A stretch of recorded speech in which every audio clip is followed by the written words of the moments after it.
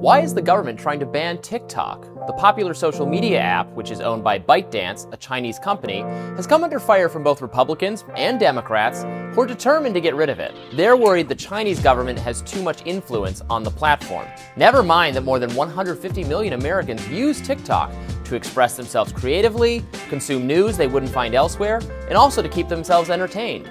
Nanny state politicians like Senator Josh Hawley, President Joe Biden, think they should have the power to control what kinds of foreign content you are allowed to see.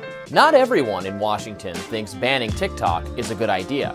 Senator Rand Paul recently denounced the idea of giving the Biden administration more power to control social media. I think we should beware of those who peddle fear.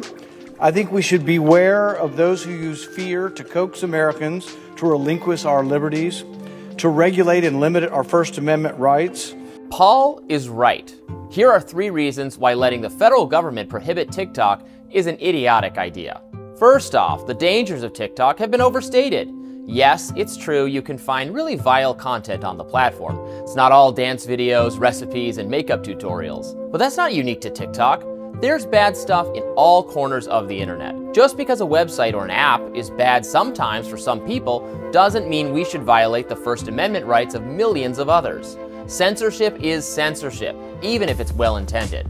We should leave the policing to individuals, families, and schools to set restrictions on social media usage, not the federal government.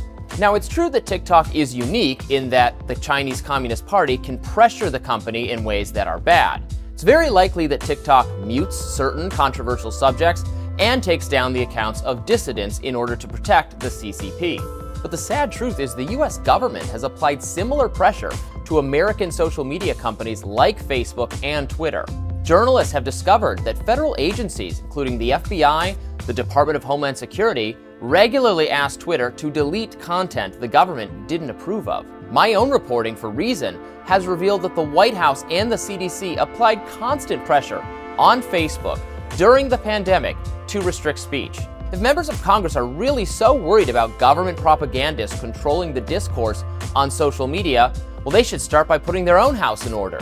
Lastly, any new law that gives the feds the power to ban TikTok could easily be weaponized against other companies. The Restrict Act, which is co-sponsored by Republican Senator John Thune and Democratic Senator Mark Warner, empowers the Commerce Department to take action against foreign threats on social media. But lawmakers, national intelligence experts, and mainstream media pundits are constantly accusing Facebook of allowing too much foreign misinformation on the platform. This is the Patriot Act 2.0. If we give the government more tools to police TikTok, they're going to use them against all of us. So let's leave TikTok alone.